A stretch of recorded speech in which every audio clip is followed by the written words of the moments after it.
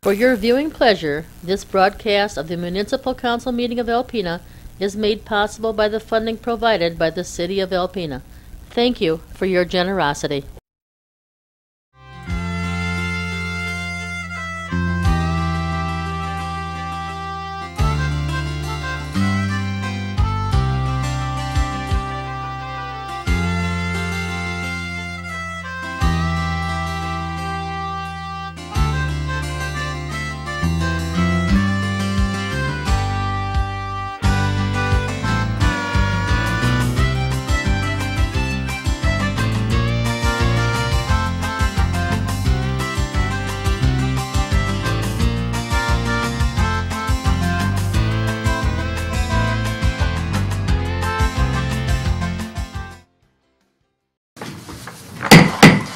Good evening and welcome to the Alpena City Council meeting of November 5th, 2018. Call the order, please. Hess? Here. Johnson? Here. Nielsen? Here. Nowak? Here. And Walgrove. Here. Please rise for the pledge. I pledge allegiance to the flag of the United States of America and to the republic for which it stands, one nation, under God, indivisible, with liberty and justice for all. Any modifications to the agenda this evening? Approval of the minutes for open and closed sessions of October 15th, 2018. Any issues or changes? Citizens appearing before council on agenda and non-agenda items are allowed 5 minutes max to address the council with your concerns. This is the only time during tonight's meeting that you'll be allowed to address council. If you'd like to do so, please come to the podium and state your name and address for our records.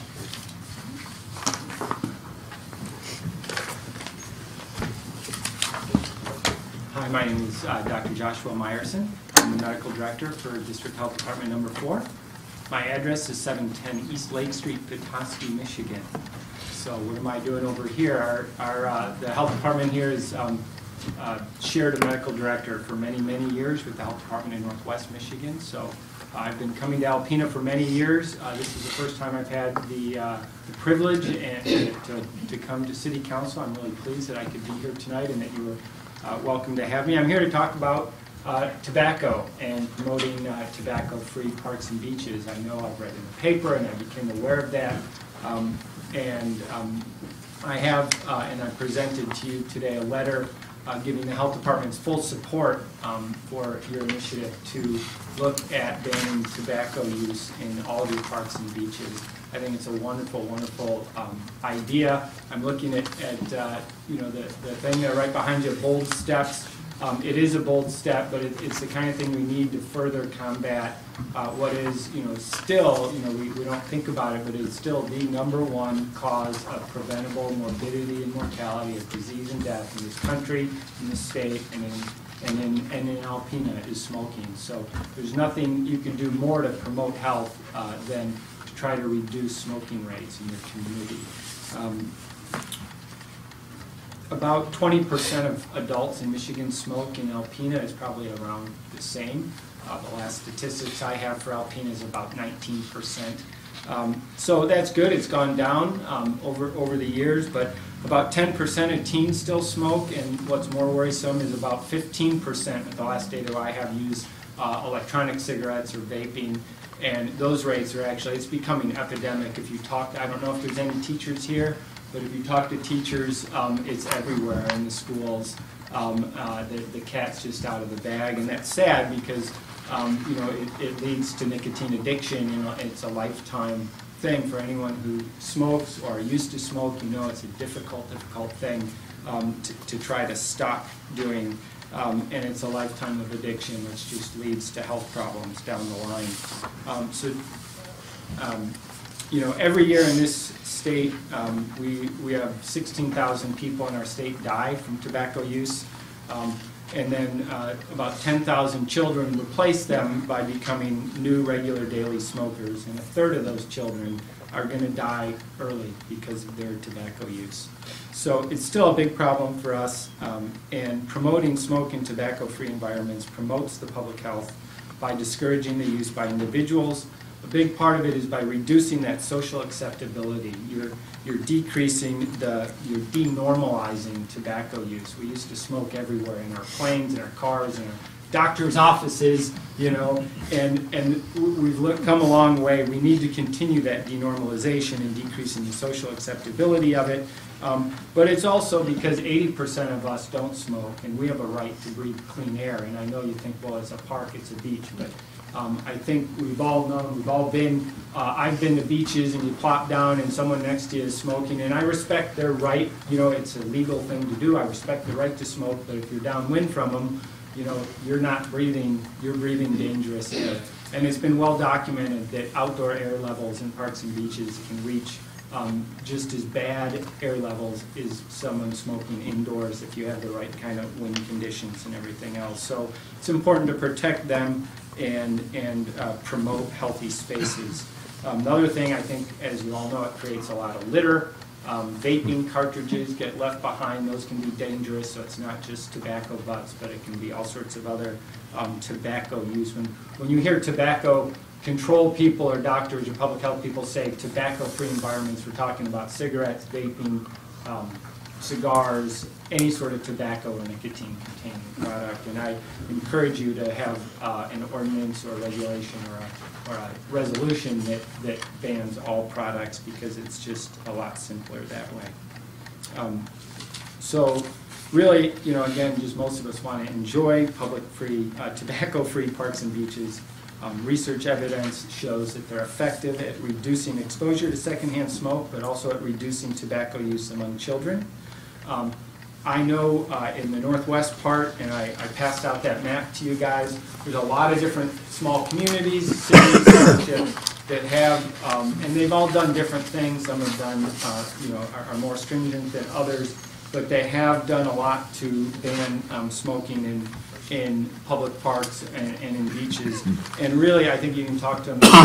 If you have good signage, they're pretty much self-enforcing. Enforcement is not a big issue. People, especially in northern district, people usually follow the law. Not always, but people are generally respectful. If they know that they're not allowed to smoke there, they'll go elsewhere. So thank you very much for your time. I appreciate you having me here. You have my phone number and my email.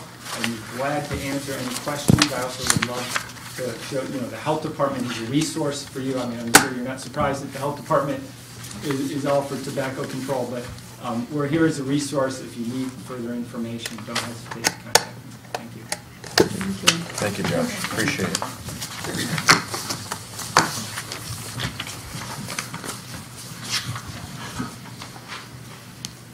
Hello, I'm Kathy Goyke, 539 Plymouth Drive, Alpena. And not only with the health aspects of tobacco, but I really want to commend your initiation of the discussion of banning tobacco in our public places and beaches. As a resident, it is very disheartening to go to these places and see the litter. And I had children, we've grown up here, I have animals that have put the butts in their mouth and eaten them. And so I want to look at the environmental issue too, not only just the health issue. And I had 3 sons with Alpena Public Schools that have all came and cleaned up beaches through classes and that, and they still talk about how gross it was picking up the cigarette butts, which was mostly the litter. So, you know, even those butts, when they're out, the minute water touches them, they start seeping toxic chemicals into the ground. It's affecting our wildlife, not only our humans, but, you know, the natural habitat and wildlife. So I would really like to, for you to consider that ban on tobacco. And the vaping, the cartridges, we're seeing them all over. And so it's not just the cigarette butts anymore, but it's the e-cigarettes. And so as a resident, I commend you, and I'd like you to further discuss that. Thank you. Thank you, Kathy.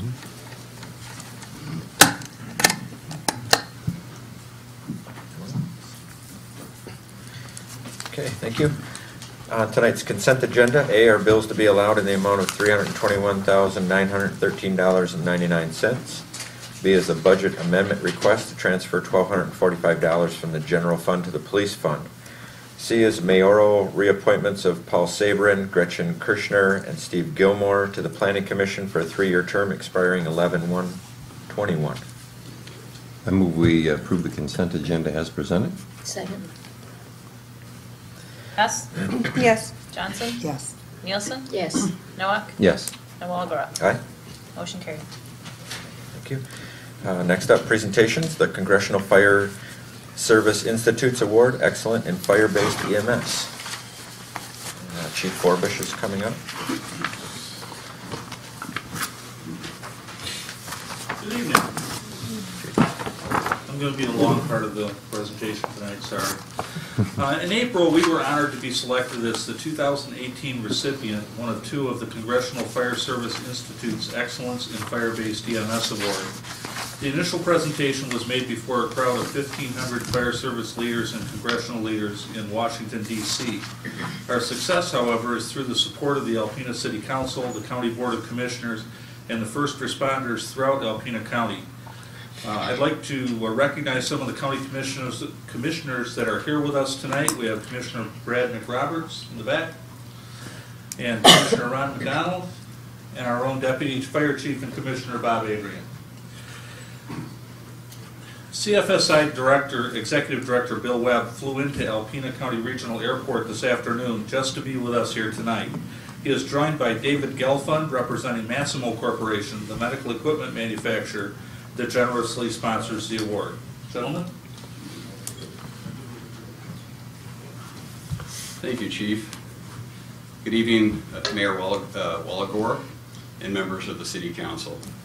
Thank you for allowing the Congressional Fire Services Institute in Massimo this opportunity to address you this evening.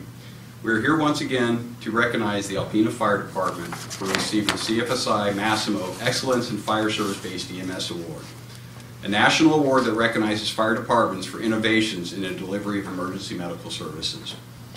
Fire departments across our nation are called upon over 30 million times a year to respond to emergencies. They respond at any time during the day or night, in any weather conditions, and to any situation. They are our first responders, our domestic defenders. On April 19th of this year, as the Chief said, approximately 1,500 fire service leaders attended the 30th Annual National Fire and Emergency Services Dinner in Washington, D.C.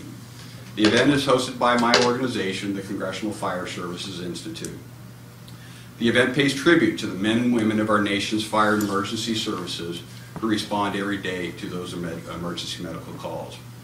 During the dinner program, CFSI presented awards to both individuals and organizations for outstanding leadership. With the support of Massimo, we presented the CFSI Massimo Excellence in Fire Service-Based EMS Award to 2 departments for leadership and innovations in the delivery of emergency medical services. We all understand the increasing challenges fire departments are facing in delivering EMS care. Despite these challenges, we know that there are many fire departments doing innovative things to enhance their EMS capabilities. This award pays tribute to those departments that look at challenges as opportunities to make changes to better serve communities with the highest quality emergency medical care. We honored your department, as you may know by now, for its innovations in cardiac care treatment. Your mobile intensive care unit and high-performance CPR training program are making a positive difference for the citizens served by your fire department. The same can be said of the creation of your AED registry and the placement of AEDs throughout your jurisdiction. Under the leadership of Chief Forbush, the fire department recognized the need to improve cardiac arrest survival rates in non-arrest cardiac pre-hospital care and implemented new programs that are making a positive difference. Now, the primary reason for tonight's event is to recognize the entire network of stakeholders for their contributions to this effort. First and foremost, the Alpena City Council and the Alpena County Board of Commissioners. CFSI and Massimo recognize that a fire department requires the full support of local government and of citizens to launch new programs that often need additional resources. On behalf of CFSI and Massimo, I'd like to thank each one of you for providing that support. We are sharing Alpena's innovations with other fire departments across the nation that are seeking ideas to address similar challenges in cardiac care treatment. That is the value in conducting this award program, to share innovative practices so that fire departments across the nation can continue providing the best level of care to the people they serve. It is important to note that our two organizations alone did not select your fire department for this award. The selection committee was comprised of representatives from the International Association of Fire Chiefs, the International Association of Firefighters, the National Fire Protection Association, and the National Volunteer Fire Council, in addition to our two organizations. So on behalf of CFSI and Massimo, it is our pleasure to be here tonight, to present this award. David Gelfand with Massimo, the long day today, Midwest Regional Manager, is here to participate in this award presentation. And what we'd like to do is present the award to you, Mr. Mayor, and to present the award to the County Commissioner, Mr. Roberts. So if we can have you two come up here, we'd like to do a little award presentation, Mr. Roberts.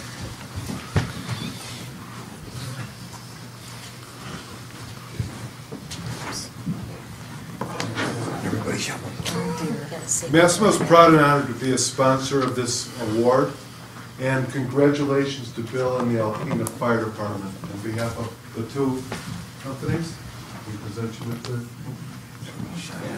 You're very welcome.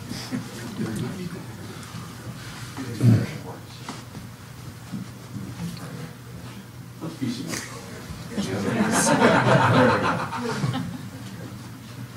Watch for the door. There it is. He's in.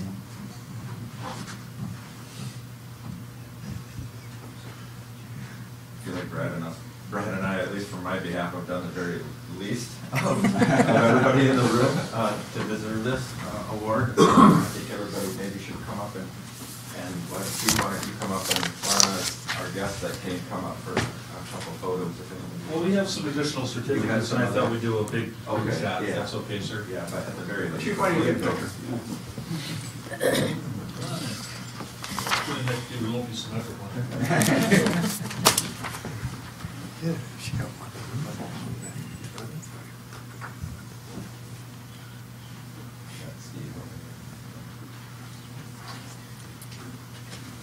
Thank you. Thank you. Yeah. Don't break it in.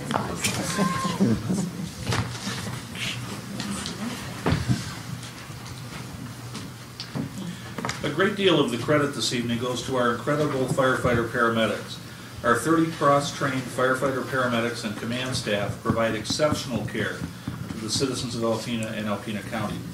A subgroup of specially trained critical care paramedics care for critically ill or injured patients being transferred via our mobile intensive care unit to larger medical centers for definitive care. Two of our guys right now are in Pittsburgh starting their 2-week critical care training to add to the staff. We depend on our 911 dispatchers and trained first responders in each community to initiate basic life support care prior to our arrival and to work with us on scene to enhance the care that we provide. The citizens of Alpena County pay a small millage to provide 24/7 advanced life support ambulance response countywide. We provide that service exclusively, but we count on others to help the EMS system work, like our medical directors, Dr. Chris Rancott and now Dr. Paul Bookey. I'd like to present certificates of appreciation to each of our first responder agencies that were able to make it tonight to share our CFSI success with them as well. It only works if we all work together. If Mayor Walagora and Commissioner McRoberts could please join me, just a few more certificates.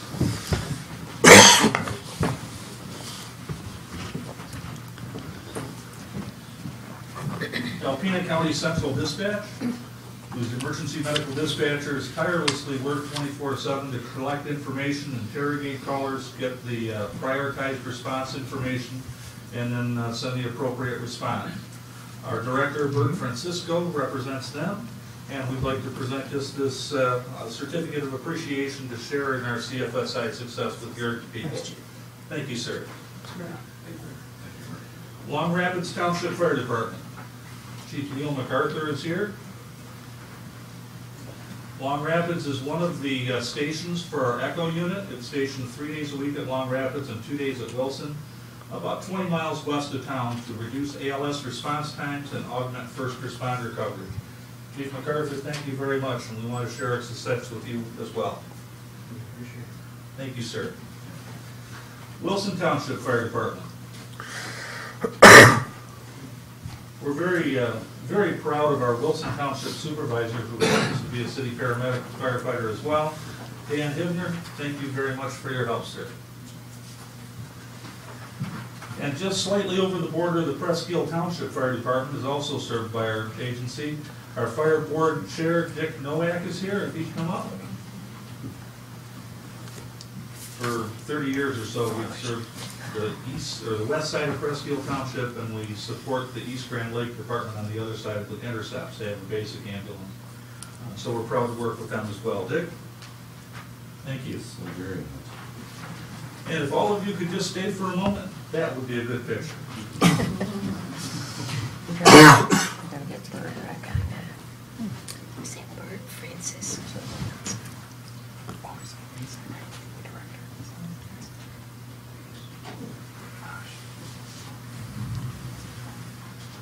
Thank you very much. That concludes our program this evening.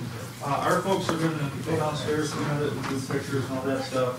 Bob's going to stay here for our council coverage. And ladies and gentlemen of the council, thank you so much. Thank you.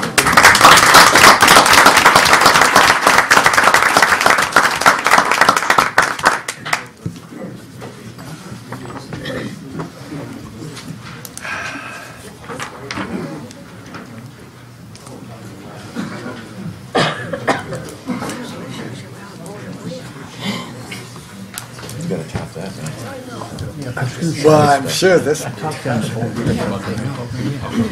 putting face to it. Well, let's see how I can spice it up. All right, next up, report of officers, health insurance 2019 opt-out of PA 152. Okay, I was asked to see if I could top previous, so the best way is we've opted, this is a request to opt out, but we're opt out in insurance totally. Everybody's on their own. That's where they're coming here. That'll knock that off. I can see the employees are very pleased about that. Yeah. Actually now, for the last 6 years, so this will be number 7, the city had, or staff has requested council to opt out of PA 152, which basically gives you a couple of options in regard to dealing with health insurance and costs as they relate to the employee and the employer. It is either that we do what is considered the hard cap, where they state what the number is. The state does each year. That's adjusted as to how much the municipality can pay towards premiums.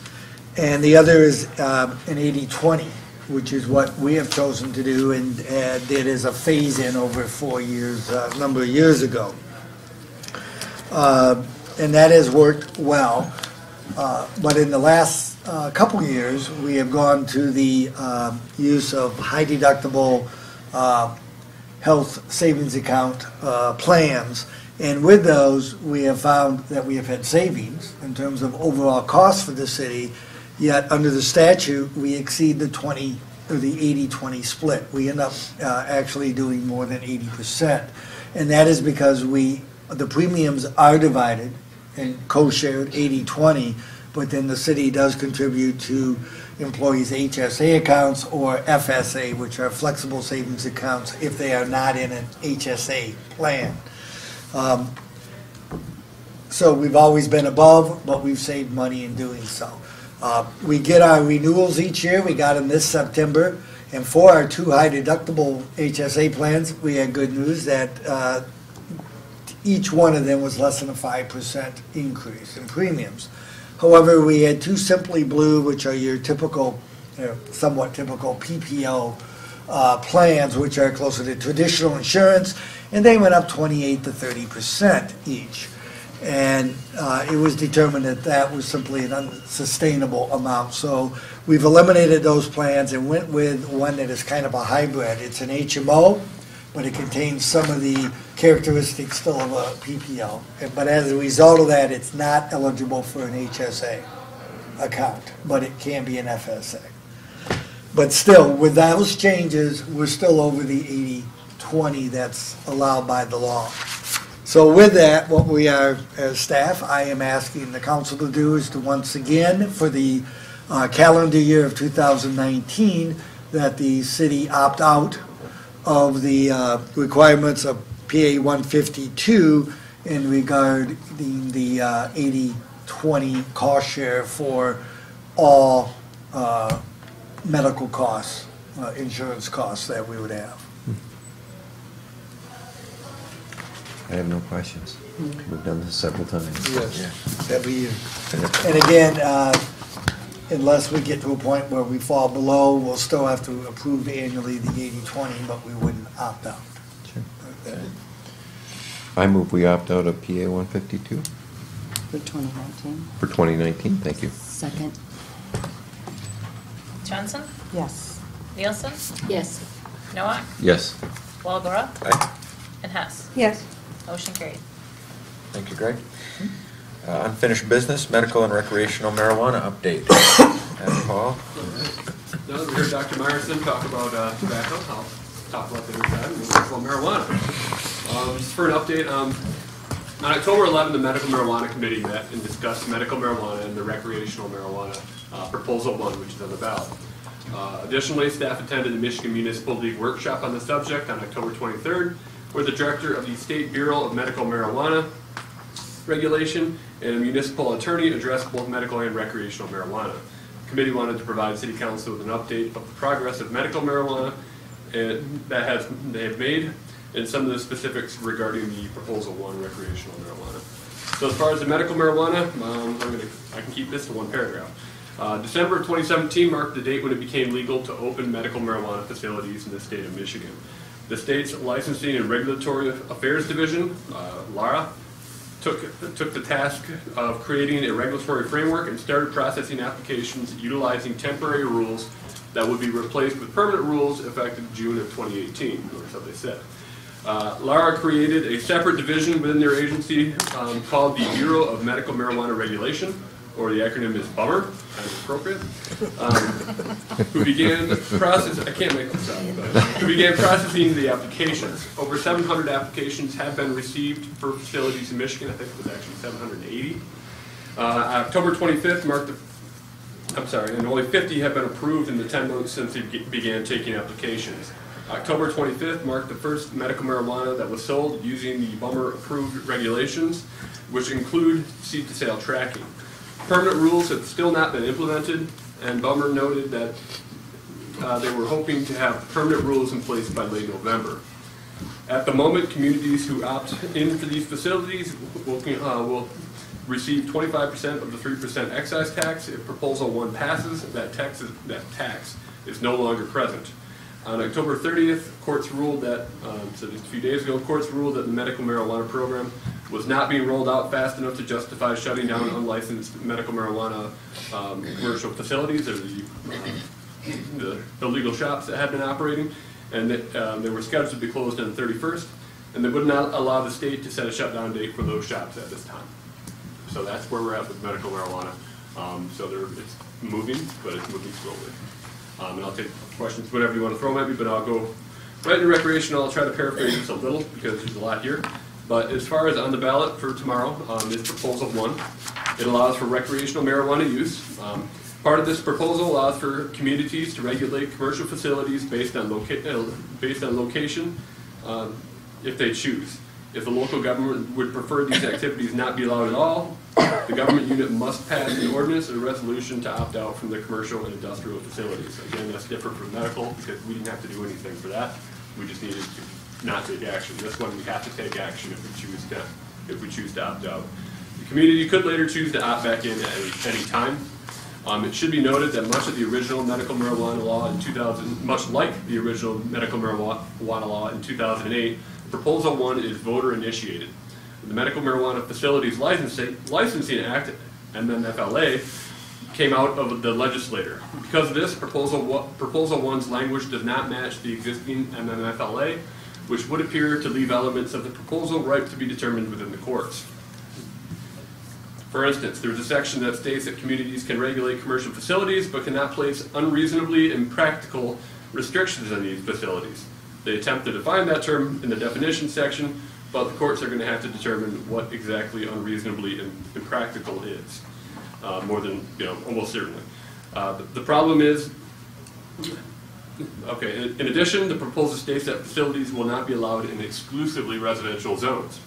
The problem is that our community and most others in the state and nation allow churches, schools, and also limited commercial, like corner stores, which are non-residential uses located in residential zones. This creates a potential loophole within the law if passed, as none of our residential zones or areas would be considered exclusive to residential use.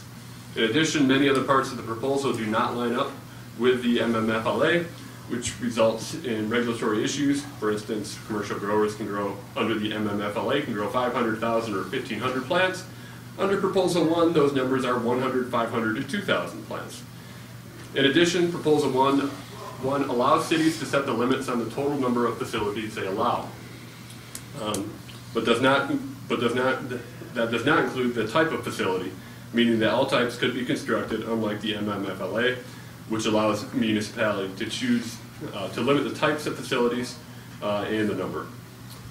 If a municipality sets limits on the number, they must select using from competing applications using a competitive process, and that's the term they use, and select applicants who are the best suited to operate a facility. To date, most municipalities have utilized either a lottery system or a first-come, first-served system to avoid the lawsuits that often the competitive process brings.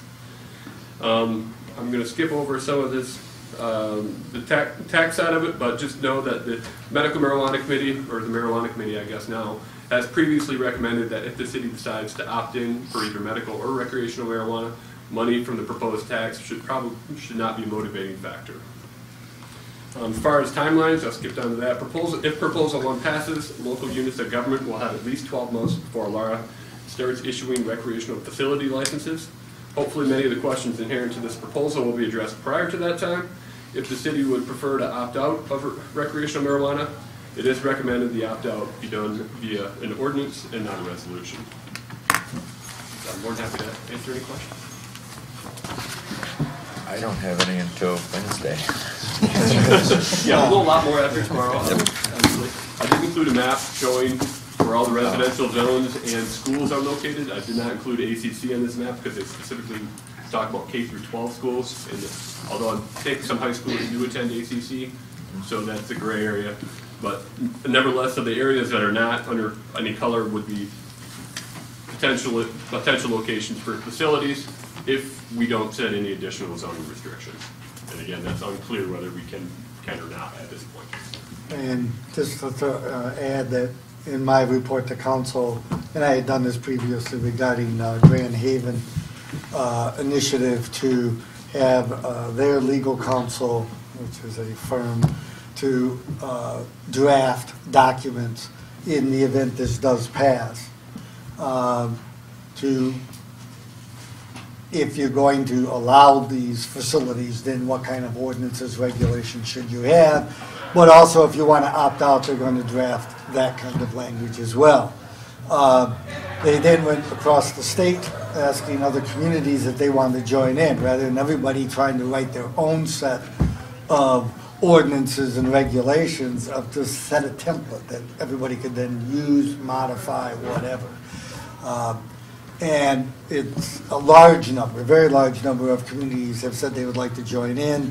The cost now is $700. Adam and I talked, and we thought that made sense, was cost effective, rather than asking Bill to try to draft all these things on his own. What you would need to do is we could get these templates, then sit down with Bill and work out, depending upon which way we're going to go. Because we will, if it passes, we have to act one way or the other. Either opt out, or we got to have ordinances in place. Otherwise, there could be some unintended, undesirable consequences come a year from that time of when the ordinance or law goes into effect. I'm waiting as well. The check's actually been cut, and I have to sign a letter of engagement, but I'm just going to wait until I find out the results of the election. If it doesn't pass, I don't see the need for us to do it at this time. There'll be other opportunities in the future if this comes back. If it passes, then I think it's $700 well invested. And their legal team was chosen because they have. Well, they've worked with the city, they're attorneys, but they've also worked with them on these things in terms of, with some of this, so. I mean, it doesn't mean that we can't take what they do and, you know, tweak and, right, because every community is gonna be different, and that will happen, but it's not having to go in and start from scratch and try to come up with these things. Okay. Excellent. Thank you, Adam. And your committee. You want to receive and file his report, or just, that's just an update, not really a, anything?